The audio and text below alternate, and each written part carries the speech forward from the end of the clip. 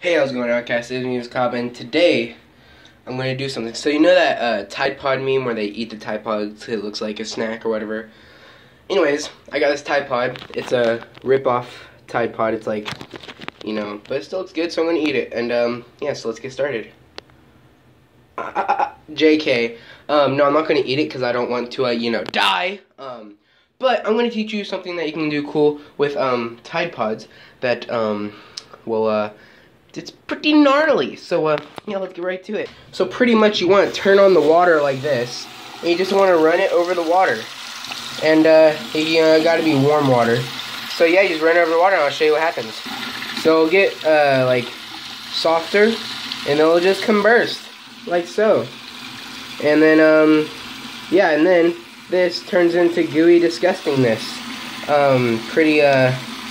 Oh, Fluke Nuggets. Got all over me. Anyways, yeah. And then this looks like you just, came all over your hands. Which is, pretty disgusting or whatever. So yeah, that's something that you can do pretty gnarly with the Tide Pods.